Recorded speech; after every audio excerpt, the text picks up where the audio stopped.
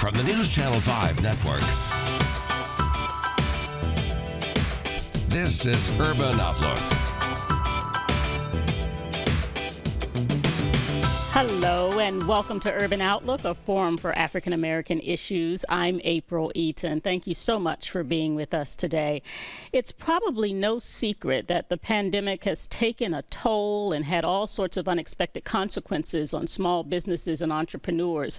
The National Federation of Independent Business reported this past January that U.S. small business optimism declined to an 8-month low, with just over half of entrepreneurs, about 55%, confident in their business operations lasting at least another year. So to talk about what the situation is, what the impact is of the pandemic on small businesses, and also to talk about some of the solutions that might be available for small business owners and entrepreneurs, is Brynn Plummer. She is Vice President of Inclusion and Community Relations at the Nashville Entrepreneur Center. Thank you so much for being with us, Brynn. I'm grateful to be on, April. This is a topic that's super important to me, so always excited to talk about it with other people. Let's start with that super importance. Why so much passion behind making sure that entrepreneurs have a successful venture when they decide to take one? Absolutely. So to begin, I think as a Black person in America, entrepreneurship, entrepreneurialism, innovation is a part of what it means to be Black.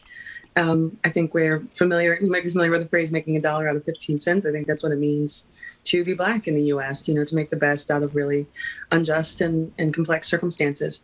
And entrepreneurship is no different. I think that's part of why we see entrepreneurship as this thread that runs through the Black story in the United States. And in particular right now, where we are as economic inequality goes and as wealth creation goes, right now, Black business owners are likely to have 12 to 13 times the wealth of their non-business owning Black peers. So entrepreneurship can be this pathway to generational wealth creation, to taking control of one's destiny, and to shoring up a legacy, and that's something that it feels like we're at this inflection point in society where we are finally ready to put systems and structures into place to make that entrepreneurialism something that's widespread, something that can also benefit our entire economy, because when we all have a role to play in growing our economic destiny, our communities thrive writ large. A pathway to wealth, a lasting legacy, as you said, but also it takes courage to step out there and be an entrepreneur. And when you look at the year that we've had, this year full of pandemic, where businesses have had to do things differently, shut down in some cases, how do you get that courage to be an entrepreneur in a situation like the one that we're in? I think it's twofold. One, I'm overwhelmed by the courage of entrepreneurs every day. I think that cannot be overstated. I'm glad you asked that question, because it takes so much courage to step away from a W-2 and health benefits and just the structure of a day-to-day job and the security of a day-to-day job. So it does take a tremendous amount of courage. And I think for entrepreneurs, all have lots of different motivations. For some, it's the desire to be one's own boss and to take one's destiny into their own hands. I think that's a huge push as we look at motivations for why Black Americans in particular pursue entrepreneurship. And that fire is where people find the source of their courage.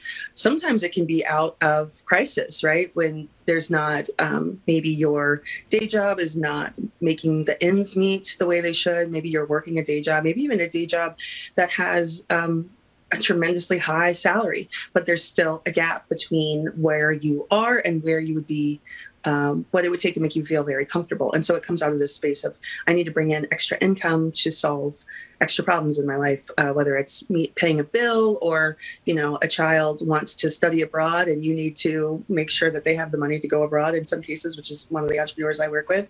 Part of why she started her business was she wanted to make sure her child had an amazing study abroad experience, and that would only come from bringing in extra income.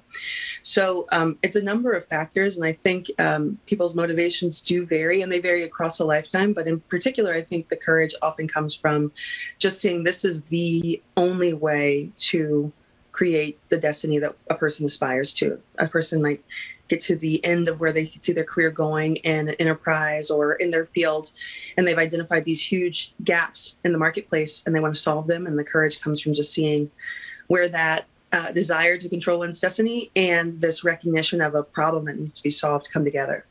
And how does Nashville Entrepreneur Center help? I don't know. Is it to help people get started? Is it to help them once they're on their way, but to give them some tips so that they continue to be successful? Where does NEC fall in?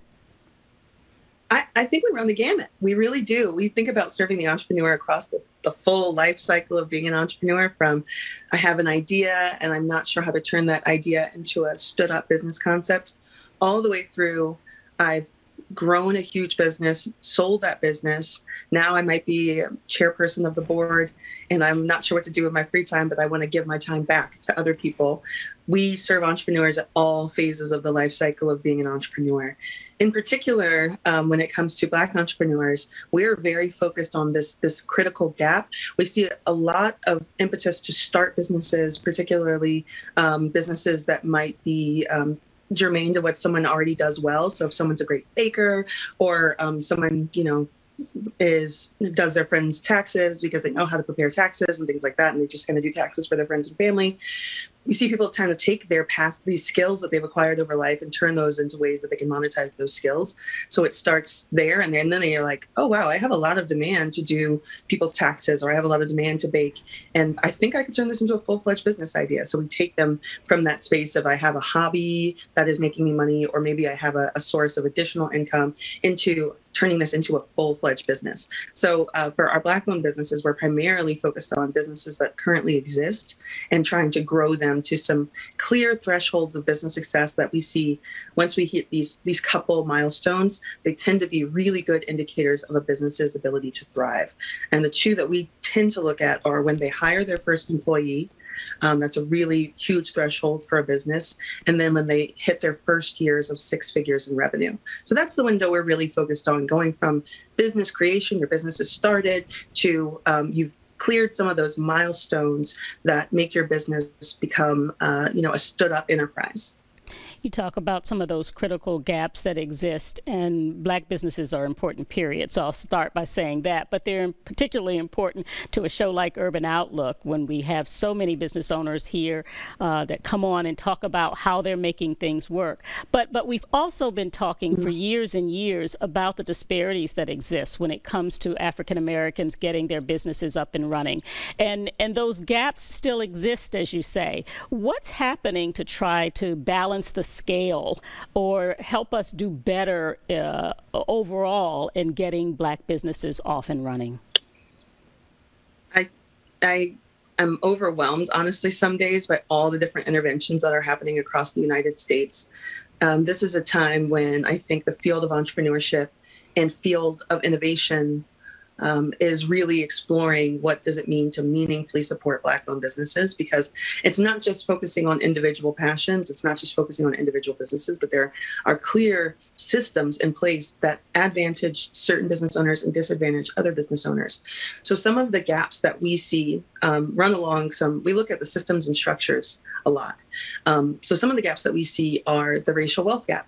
It takes a tremendous amount of capital for some businesses to get off the ground. And for many entrepreneurs, they have what's called a friends and family round, where they go to their social networks and relational networks to get the money they need to start their business. So for Jeff Bezos, for example, went to his parents and asked for his parents-in-law, I should say, and asked for a $300,000 investment in Amazon. And that was part of how he got the money off the ground to start what we now know as Amazon. And it's not uncommon for people to go to their friends and family round and ask for smaller amounts than that, of course, 500, 1,000, so on and so forth. But because of the racial wealth gap, and that's the gap that exists between white Americans and Black Americans, or white Americans and other groups, because of that racial wealth gap that's so persistent, often Black Americans, we don't have as much access in our social networks to huge amounts of capital. Right now, I believe that the average white family has about 10 to 12 times the family worth and family net worth of a Black family in the United States. And so when you don't have as much capital in that first round, that's a very beginning, early stage capital, it makes it really hard. So the runway for you to start your business is shorter. There's less capital to make things happen that you need to do, whether it's buy a piece of equipment or make a lease on a property or build out a whole tech platform. There's just less money to do things with. So there's that. We really focus on the racial wealth gap and how that impacts people's experience as entrepreneurs. We're also focused on something that's known as the credit gap and the banking gap. So because of the family, what we see as America is like this family wealth gap. Oftentimes, Black Americans, when we have a bill that's coming due and that we can't afford to pay, a lot of times there's not someone in our network that we can go to. There's not a lot of tools in our toolkit for how we can avoid that late payment, right? And so then we have credit issues that occur. Credit issues are a huge part of making yourself credible to a bank as someone who's worthy of a loan, especially a bank loan. A business loan. And additionally to that, Black Americans and Latinx Americans actually tend to be underbanked. So they tend to be in banking deserts. Mm-hmm. So you could live in a place where there are, tons and tons and tons of fast food restaurants or check cashing places we see many, many times over. There aren't a lot of banks. And so to get a business loan, you need to have a long-term relationship with a bank. Usually a bank wants you to be in relationship with them for about 2 years, sometimes 3 years. And when you are less likely to be banked and less likely to have good credit because of these financial issues that come up when you don't have enough income, you don't have enough money to pay your bills and things like that, you're way less likely to be an attractive candidate for a bank loan.